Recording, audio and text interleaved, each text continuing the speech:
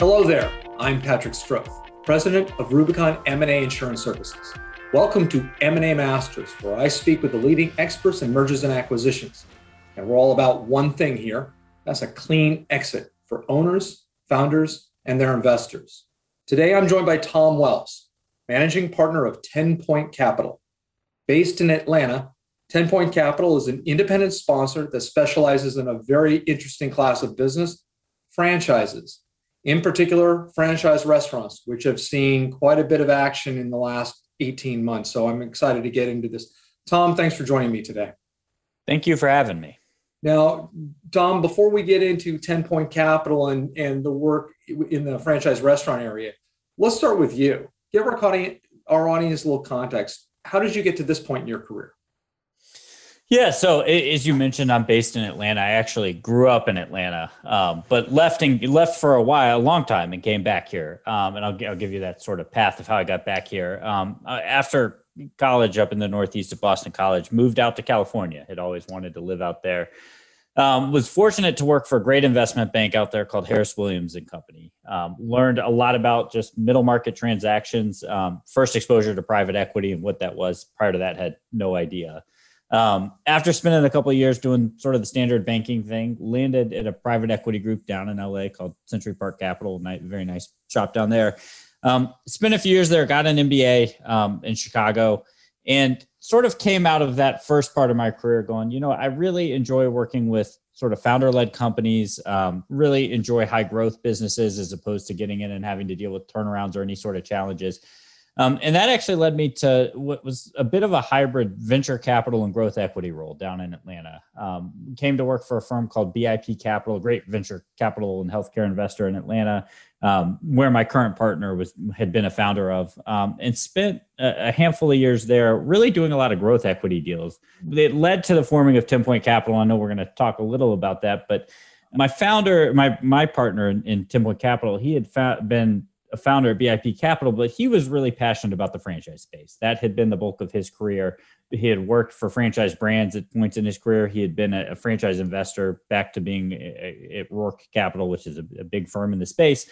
In a few years ago, probably 4 years ago now, he and I decided to form 10 Point Capital to focus on one thing, which is just investing in franchisors. And so we decided a few years ago to spin out and go do that. And that sort of got me to where I am right now. I don't know that I ever expected to be investing in franchisors. I think the sort of consistent thinking about what I was passionate about from early on. And I always had the desire to go figure out something that I could be an expert in. And it was something that I just wanted to do for fun. One is just this intersection of just being a growth investor. I love working with companies that are growing. It's certainly much more fun to be growing and adding locations and hiring people. And that's just much more exciting. But secondarily, like, I'm a huge foodie and I love hospitality. And it had always been something that was just more like a hobby or an interest. And sort of to be able to mix those two things together and work on restaurants and branded concepts and things that are tangible to people is super fun to me. Well, now, when we turn our attention to 10 Point, and I always make the mistake of saying 10 points, it's 10 Point Capital. And you didn't name it Wells Capital, so you have more imagination than most insurance firms or law firms out there. So before we get into 10 Point, why don't you tell us how you came up with the name? Because it's not good insight into the culture of a firm. Yeah, it's funny. I mean, if people try to brand stuff, it's really hard to come up with a name. It seems like every name, or in particular, every domain name for a website's taken. But as we were working on coming up with a name and starting the firm dedicated to this, one of the things we're big on is culture as people. And so we had sat in a room and we had talked about, obviously, the types of deals we were going to do and the criteria and what they were going to look like. But we talked about who we wanted to be as a firm and what sort of culture we wanted to set. And we had 10 values that created of the firm. And so what was fun, and I could go through them all, but I generally hit on the big ones. Like, the ones that stand apart for me are like creativity, and we approach deals in a very flexible, creative manner. Relationships being another core value of our firm. It sort of ripples all the way from the obviously the leadership and management teams we partner with. But franchising is an industry, and I'm sure we'll talk about this too. Franchising is a very relationship-driven industry. I'm not sure there are many industries that are more relationship-driven. And then there were a couple other values: integrity and just doing things the right way, and determination. I mean, we do not like to ever give up. We are very determined, gritty people.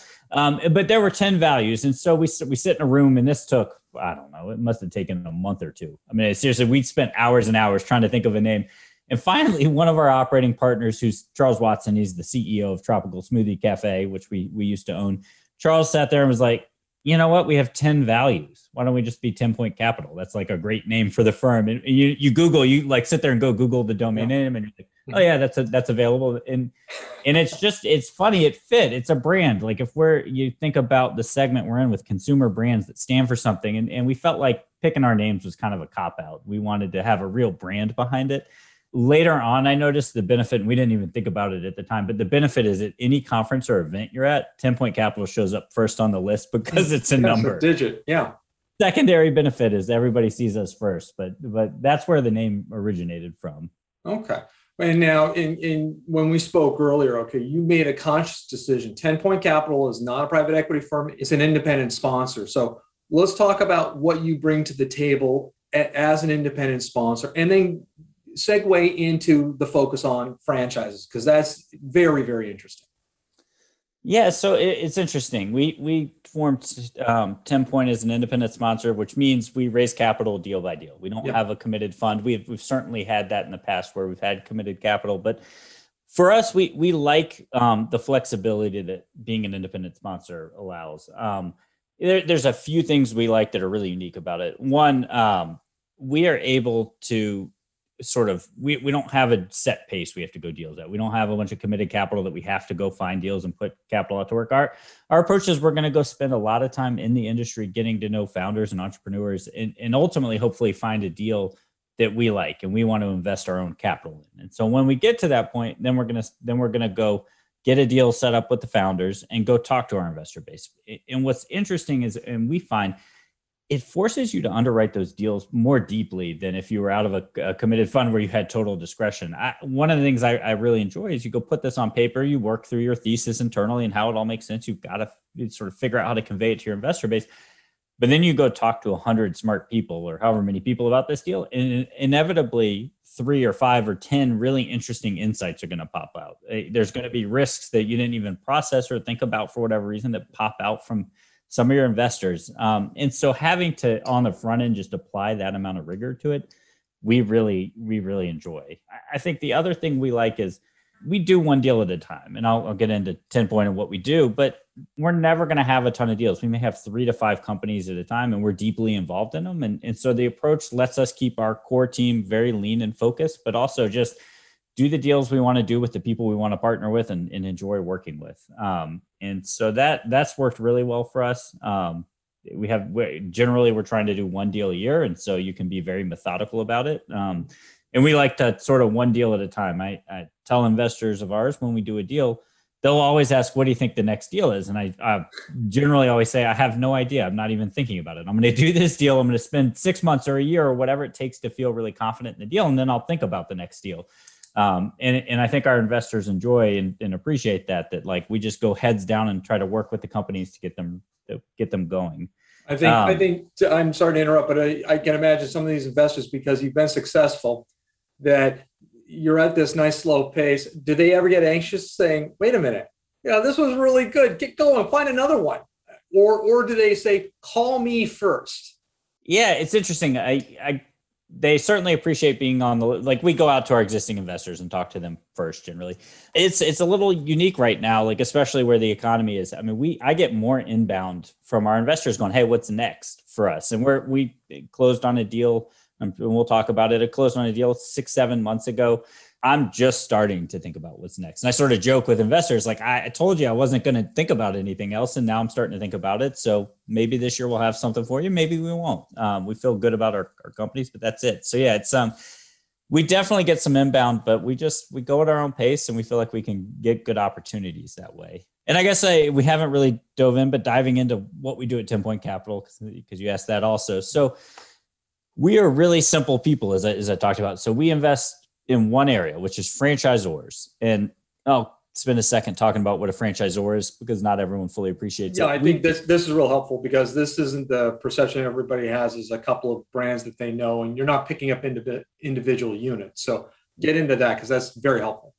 Yeah, so we generally aren't going to own many units. And so at the franchisor level, is the way it works in franchising is founder goes and creates a brand. They generally open the first few restaurants, or if it's services, there are a lot of things you can franchise. They go get the first few open and they start franchising. And what that means, they'll go find franchisees who will come and they'll pay them some sort of fee to sign up for the system. And then they'll pay them an ongoing royalty to go open and build their own units. I think what people naturally go to is McDonald's or Taco Bell. But there's hotel franchisors, there's services franchisors like Roto-Rooter and Mr. Sparky. So you can sort of franchise anything that's replicable and process driven. Yeah. And so we like investing in the brand, the parent company who's going to collect the royalties and run marketing and sales and training. And our skill set is more tied to how do you go scale these branded concepts. And so we will invest in franchisors. They have a bunch of sort of similar criteria because they all look a little bit the same in our mind in terms of when we want to get involved. Generally 30 to 300 units. They have passed the point where they can prove that it's one thing to be the coolest restaurant in Atlanta or Nashville or Los Angeles or whatever. It's another thing to have opened 30 or 40 of these things across a bunch of markets and gone, well, when I go to Birmingham, Alabama, I learned I need to be in this real estate, or I need to have this type of franchisee, or this is how I get customers in the door. And so we're looking for those proof points in multiple markets at that point. We want the franchise infrastructure to be set, and we want them to have sold franchises. It sort of shows that they can go put it together, get people interested, and get that pipeline going. So sustainability. Exactly. Sustainability. The other thing that's really important to us, and you start to see it at this point, and I think it gets glossed over occasionally in franchising, the unit economics have to work for the franchisee. It really just means they got to make money and they have to make a good return on their investment. And it 5 units or 2 units or 10 units, kind of hard to see that. But you hit 30 and 50 and 100 units, they might not all work. There's some painful lessons that get learned along the way, but you've figured out if it works and what it generally needs to look like. And then finally, for us, people. Like at the end of the day, people drive every outcome in probably every investment industry. Yeah. And so for us, we want a founder that's going to be involved. And our pitch to founders is we help create dominant national brands. We're going to help you take a great concept and take it national and scale it out. And so we're looking for, you don't need the whole management team, but we do want a core leadership team that we can work around. And so those are the ideal situation for us. And then I think we're very flexible. I mentioned this, being an independent sponsor. My pitch to founders is like a funny pitch, which is, founder, you don't need us. Like, you've built this great franchisor and they take a long time to build, but you've built a great franchisor over 10 or 15 or 20 years. You're cash flow positive now. You can look 5 years out and go, holy cow, this thing's going to grow from 5 million EBITDA to 30 or 40 or 50 million of EBITDA. But we think we can help you grow faster. And oh, by the way, you've probably never taken any liquidity. So why don't we give you a little bit of liquidity now? We'll take a minority position. We don't need to control your business. We're partnering with you, and we're backing you as a founder. And that's resonated really nicely. And no, by the way, if you need money for growth too, because you want to invest here and there, that works for us. And it's funny because we do get the question a lot from investors coming in. It's like, okay, you gave these founders some capital. What are they going to show up for work? How does that motivate them going forward? Mm-hmm. And the types of brands that we're partnered with, the founder, they're all in on this. This is who they are. They're here to fight it out every day till the end of this thing. And that's really a consistent across the leadership of our teams, is that they're not going anywhere. But as strange as it is, to give them that liquidity gives them comfort. Like, they can go home to their family and say, if anything ever happened to me, my family's taken care of. Yeah. And oh, by the way, I have a little money in the bank now, not enough that I'm going to be happy long term, but enough in the bank that, yeah, if I need to go invest in scaling the business or take a little risk because the upside's huge, I'm comfortable doing that. It's not like I could fail. Well, I think your message is different from some others out there, because I really like that genuine approach where, hey, you don't really need us, but we're here. Right. I can imagine, because this does happen in a lot of professional services too. I can tell you in insurance, it will happen where you'll have somebody from a larger institution going up to a prospective target saying, you know what, you're never going to get over the hump unless we can carry you. And it's just absolutely tone deaf. And I like the approach you have, and also just the concept that you're looking for people that want to stay in the business. They're not looking to exit out as in other cases. And so by the way your model is set up, I mean, you're kind of strapped to the masthead with them, which is gotta help with the rapport. Yeah, it's interesting. The other thing I'll spend a lot of time on is like, you've built your culture, you've built your brand in the restaurant, like you sell X, Y, and Z product. I don't want to touch that in the least. Like that works all day long. Yeah. So like my job is to protect that. Like and it's important to founders. Like I want to protect your culture because ultimately going from 100 units to 1,000 units, culture is probably the biggest thing that'll dictate success for them. Mm-hmm. As goofy as that is in a lot of ways. And so telling the founders, look, we're not here to tell you what to do. We're here to help you grow faster. And oh, by the way, there's probably 10 mistakes you can make between now and then, and hopefully we'll help you prevent some of those mistakes. Yeah. And not only that, we bring a network of companies that we have leadership, sort of the best practices across the portfolio. And so it's resonated really well with founders. I think we get excited about the potential, and usually most of the founders are used to your point, the big PE groups come in and go, this is great. You built a great business. I would love to buy all the business. Yeah. And the founder is sitting there going, but if I just wait, I get more. I'm not ready to get off, and I get to control it, and I have a ton of upside. And so we sort of approach it. And I talked about relationships earlier. It's a partnership industry. It has to work for everybody. And so we try to come with flexibility and creativity to create deals that work for both sides. And we haven't really touched on the brands, and that's probably cool too. So I can tell you a little about that. We'll get into the brands. One of the things that was great is when we talked before, I think you've mastered a great way of building rapport because of your experience with this, and also as a foodie, the attraction you have toward the restaurants. But one of the things you'll ask them, or just in conversation, is every one of these organizations has a troubled stepchild unit. Talk about that. Yeah, what's fun is, so you get in these dialogues, and I'm never going to go, what's your EBITDA? How fast are you growing? What's your unit count? That's like every other person in this segment.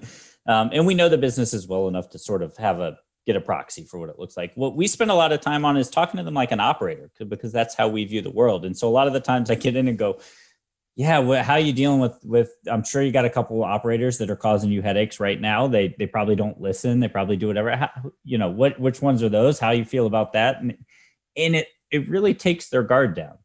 And I do it in a way that's like, hey, we've got these other brands. I could tell you which ones, mistakes we've made, or who the operator that we have some challenges with, and how we've worked to resolve it and create a partnership with them. And I think acknowledging that there's always challenges and issues. It's such an interesting way to approach it with them, because it's not like, okay, these guys are going to come in and tell me what to do. It's like, oh no, they're going to get in the business and they've seen everything, and they're going to get alongside me and try to think about it the same way as I do. The other thing we really spend a lot of time trying to do is getting into your point is like, okay, what problems do you have as a brand? Where are you running? Where are you stuck right now? Like, chances are I can get get the team connected to a leadership team at a different brand that's solved that problem, or I've got a vendor in the space that can be helpful. And those are things we do before doing the deal. And partially because we like seeing the transparency from the teams and getting to know the teams, but it's an industry that likes to help each other. And it's one of the things I love about it is, generally, even though there's competitors within a segment, people work together in the franchise space. And it's a really special, unique thing. And I think you see people in restaurants in particular, like, they don't view the restaurant down the street as their competitor. There's a real community around the restaurant operators. And so we like to take that approach to these deals. Before we get into, we'll talk about trends down, later on, but just as interest for my audience right now, everybody wants to know, okay, of the restaurant sector, and you were involved with restaurants, you had this desire pre-COVID. Why don't you talk about just the sector right now, pre and now we're mid to, approaching post-COVID? Yeah, and just I think it's helpful for reference, like where we sit. So we have two restaurant concepts today, and a third concept that's non-restaurant. So right now we have investments in Slim Chickens, which is like a Zaxby's type competitor for people who know the chicken tender segment, but drive-through sort of premium chicken tenders. So sort of, I would call it QSR, quick service brands. We have Walk-Ons, which is, we just invested in Walk-Ons, and it's a sports restaurant. There are about 50 of them in the Southeast and middle of the country. They're big boxes. They're full service sit down boxes. I joke, and I know we're talking pandemic a little bit, it'll naturally come up, but we invested in October in the middle of a pandemic a few months ago. And then we have a non-restaurant brand called Phoenix Salon Suites, which is like a WeWork for beauty professionals. The professionals are able to come into a strip center and rent a space out in our locations and run their own business sort of fully independently. The other brand was a restaurant brand we just exited last year, was called Tropical Smoothie Cafe. All different scale, the smallest brand being Walk-Ons with 50 locations. Tropical Smoothie was about 900 locations when we exited. The others are in the 100 to 300 unit range, but really runs the gamut of type of brand. But in terms of industry trends and where we spend our time, I think what's interesting to us in the restaurant space, and COVID had a bit of an impact, but we have a heavy convenience focus. So the consumer, and really look at what the consumer wants over time. We order with our phones now. We like drive-throughs. We like things that are sort of convenient to our lifestyle. It's interesting. We did a casual dining deal because that's natural with Slim Chickens. It's a drive-through. It's the most convenient thing in the world.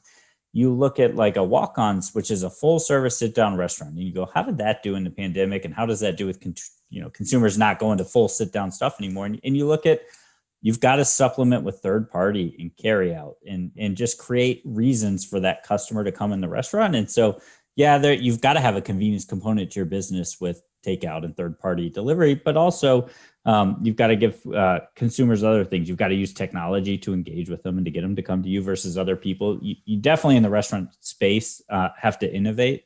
I think what's fun to us is, if you stop innovating as a restaurant, there are very few chains that keep their menu the same forever. And like, you can think about McDonald's or whatever it is, but you look at, and people go like Taco Bell changes its menu all the time. You look at just sort of anything else in the franchise space or the restaurant space, you've always kind of got to go to what's next and innovate. And so we spend a lot of time thinking about just the trends and what could happen over time in restaurants. And so like for us, when we get involved, the core, we're like data and analytics driven focus. So we're going to spend a lot of time helping put technology in place to go figure out what works and doesn't work and what the analytics are and how are the customer trends going over time and what can we do to impact that. But we're going to spend a lot of time on consumer facing technology too. I want the consumer to be able to pick up the phone and order it as seamlessly as possible and come by and get it regardless of the restaurant type. And I think I probably would have said pre-COVID, look, you look at drive-through concepts, maybe you don't need as much technology, but Chick-fil-A has an incredibly good app. Our chicken brand, a ton of the orders are coming now through technology, through order ahead and through third-party delivery. And so I think you just have to stay aligned with where the trends are going. I think if you step back, like we when we like to invest, we also look at the industry trends. So Slim Chickens, like people love chicken. That segment's growing like crazy. Yeah. I look at like the Phoenix Salon Suites business. Salon Suites as an industry segment are growing 15% a year. And that brand is the number 2 player in the market. We have natural tailwind. You look at Walk-Ons and I think people go, well, casual dining is, people don't go out as much, but if you go into secondary and tertiary markets, which is our bias. So not the big cities, not New York, Chicago, LA, but you go to like Birmingham and Toledo and Tulsa, Oklahoma, just great markets with a lot of people.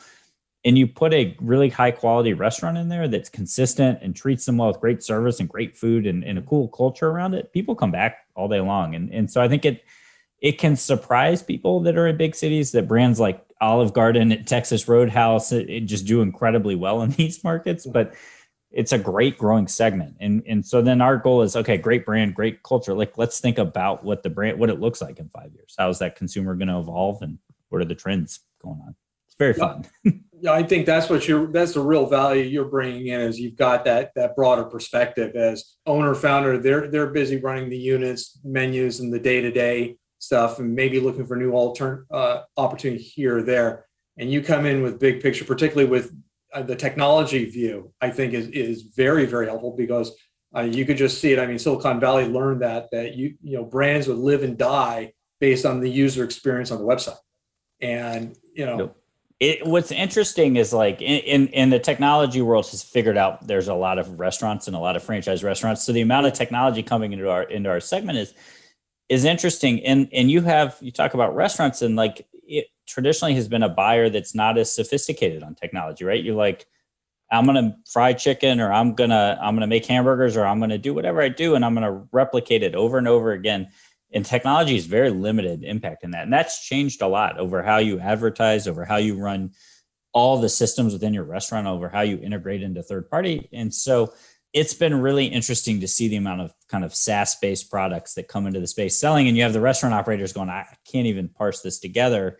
And the brands, that evolution in 5 years, like over the last 5 years, if you had told me our brands would have chief technology officers 5 years ago, I'd go, that's kind of crazy. It doesn't, having a little bit of a technology investing background, I go, we don't need those. Every brand needs a chief technology officer now. And that's been a huge evolution here. I think the other thing outside, and so helping them focus on like, all right, how do we get the right partners in place? And what's great is the flip side of having all this technology come into our industry is you don't have to custom build anything anymore. So you can go off the shelf and you can piece it together and everything integrates with APIs. And so it is nice that you don't have to custom build software, but you do need someone who knows how to integrate and sort of deal with data management to be your technology lead. I think the other thing we spend a lot of time on with these companies is just focus. Like for those who deal with entrepreneurs every day, part of why you're an entrepreneur is you have a lot of ideas and you're always running around trying new stuff. And I could never do it. That's not my personality. And I have tremendous admiration for someone who can start a business from scratch, and especially in the franchise or the restaurant segment, and grow it. But there is a point where it helps them to have focus. And so a lot of what we come in and it's building out the team is like, what do you not like to do as a founder? Well, let us help you hire some people that go do the things you hate doing anyway.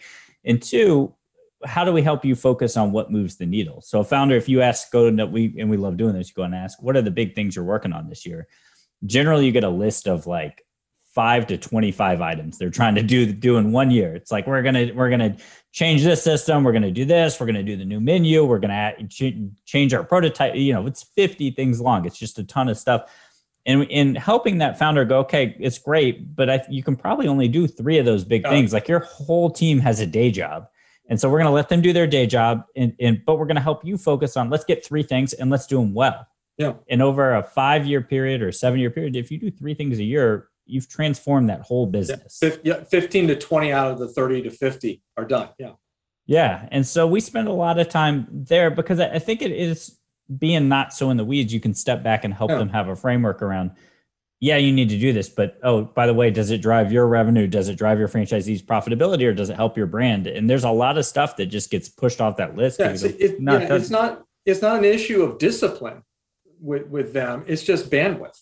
And so getting the focus there works out really well. I think the other issue that's, critical for people to understand with your structure as an independent sponsors, you don't have a fund, so you can't afford to have misses. If you're making an investment or you're, investing in diligence on a target, okay, you can't afford to have something in the margins. So you're spending more time looking at these things, and you're tied to that investment a lot more directly than somebody who has a fund and this is one of 30 portfolios. So you got to get it right.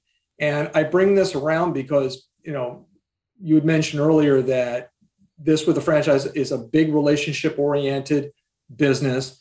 You cannot remove the human element from mergers and acquisitions, transactions, and doing investment and so forth. And as you're going forward, these deals involve risk, and there is risk. These don't happen in a vacuum. And you're dealing with owners and founders that haven't gone through an M&A process before, and you've got a longer diligence period. And there's always the potential that some disruption or distrust can build up from beginning to end in the process, because you've got the diligence, you then get to the indemnification wording in your purchase and sale agreement, that what the seller hears when you're talking to them about this, it's essentially, look, I know we put you through all that due diligence, but just in case we, the buyer, missed something and it costs us money down the road, you have to pay us. So, but don't worry about this. This is standard business stuff. We're used to that. Okay, that's what the seller hears. And the seller's response is going to be, I answered all your questions. You can't hold me responsible for something I didn't know about. To which an experienced buyer is going to say, yeah, but we're making a bet on you, tens of millions of dollars, that your memory is perfect. And this is the process. So just go forward with us and trust us. And, the seller can forgive the process over time, but they're never going to forget that.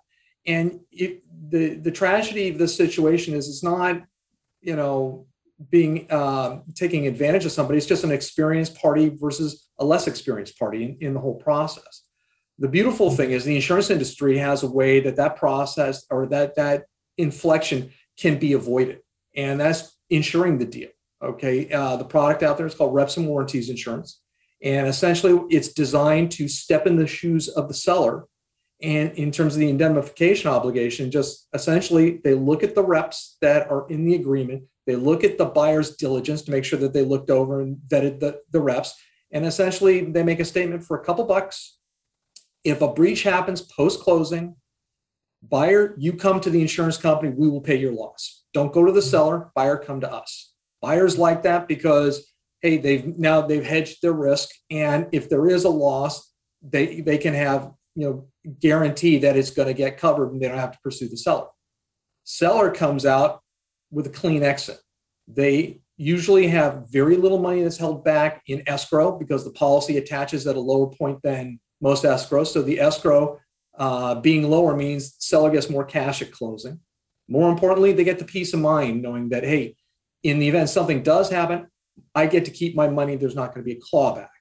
Now, this product, rep and warranty insurance, is being used throughout private equity right now. However, it was pre-pandemic, it was reserved only for $100 million plus transactions. Okay, it had to be up on the big ones with the big diligence and the big firms and everything. So smaller targets like these franchisors weren't eligible. That's changed. Now, because of competition in the insurance market, deals, the rules for eligibility for deals to be insured have gone from $100 million threshold down to as low as $10 million threshold. You don't need audited financials and extensive diligence. You do need diligence, but you need simplified stuff. And so the more we can get that word out to organizations, the better, because I will tell you from personal experience, if a buyer gives the seller an option saying, hey, well, we can do an escrow and uninsure the deal, or we'll insure the deal and your escrow is now a fraction and we just move forward with that. How about that? 99 times out of 100, the seller is willing to pay the entire cost of the policy just to get that release. Okay, so if you're a buyer, I mean, it's zero cost to you. And, we see this as a real positive effect because, I mean, private equity has already embraced it on the larger deals. It's now down to the smaller ones. But, you don't have to take my word for it. Tom, good, better, and different. What experiences have you had with rep and warranty? Yeah, it's funny. Like you mentioned, it was harder to access on the smaller deals in the past. And so we have used it. Generally, we want to grow these businesses and obviously sell them for a large amount of money. And so we've used them it's been in play on exits, and we've had it on the sell when we've been selling a portfolio company. It's great to have it. It sort of, to your point, it really simplifies that process on the back end because you realize there's really no or minimal exposure to you as a seller for, to your point, things you didn't know about or weren't diligence properly or whatever, for whatever reason.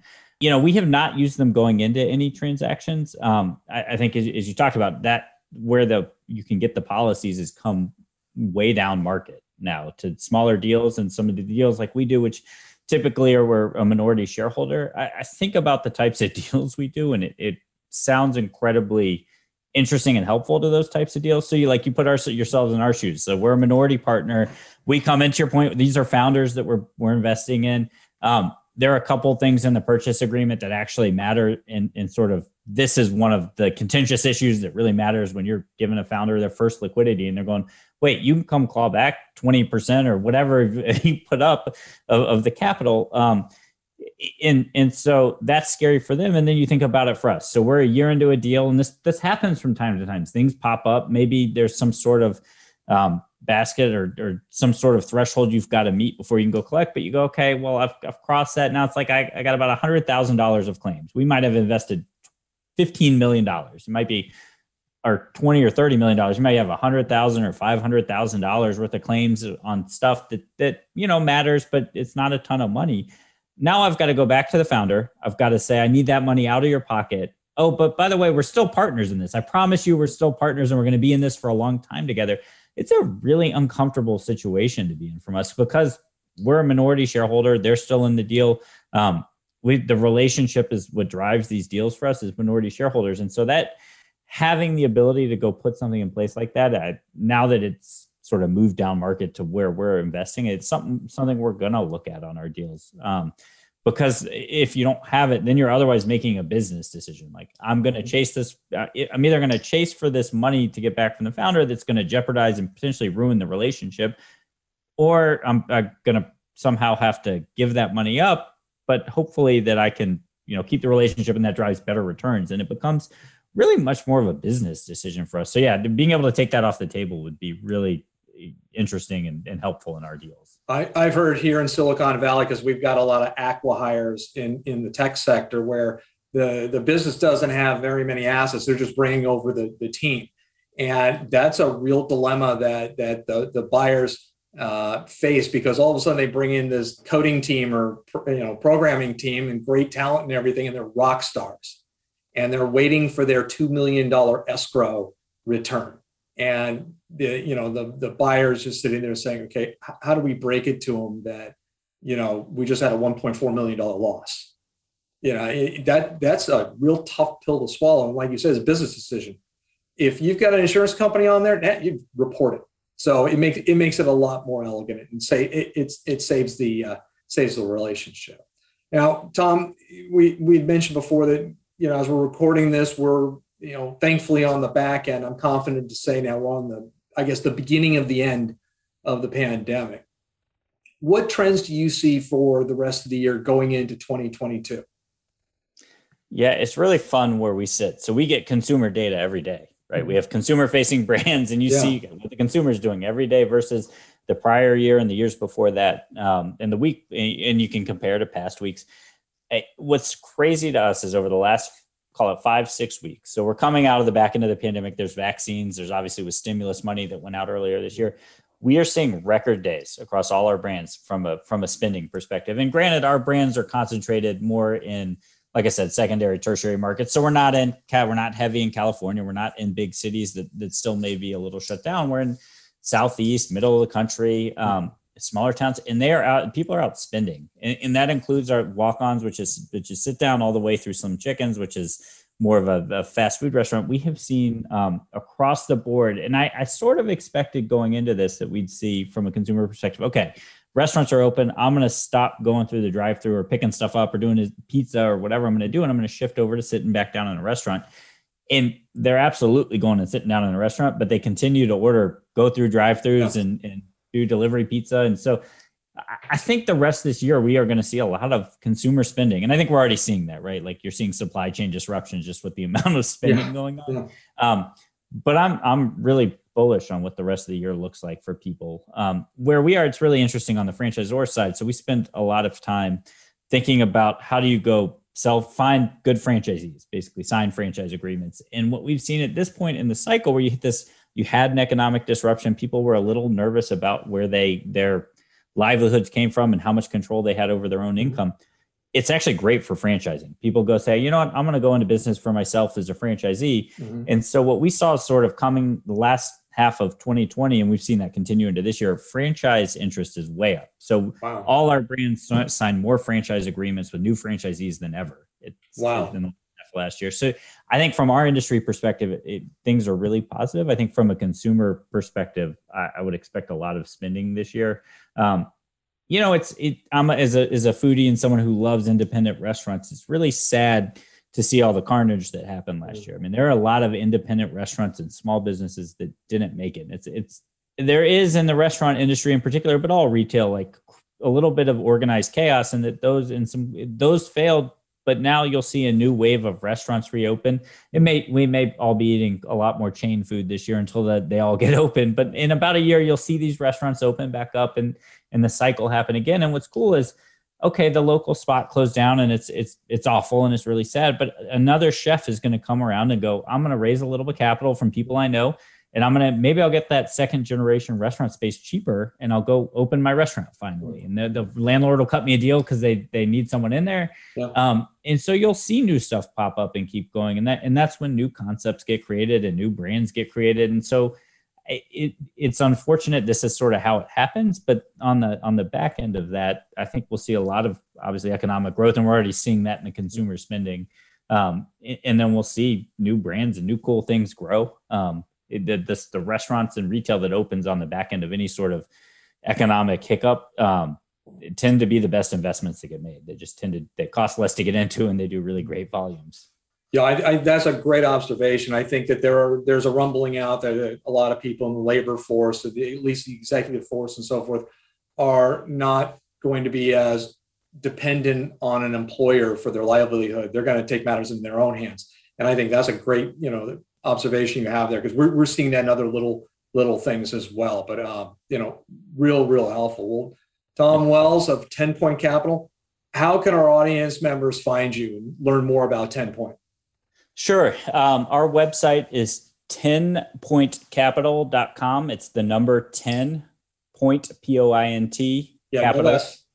No S. No S, 10 Point Capital. You could probably Google it with the S, and I bet you we show up still, hopefully. I'm available. I'm always around via email. So T for Tom Wells, WELLS at 10pointcapital.com. Always love hearing from people who like the space or new brands I could talk franchising all day. Well, you and I could talk restaurants, and you combine two things I love, is sports and fine dining. So it's just too bad California may not be an ideal market for you at this time. Yep. No, but we'll get them spread out. So when you're on the road, you can go to one. Outstanding. Well, Tom Wells of 10 Point Capital, thanks for being a guest. Really enjoyed the talk today. Thanks for having me.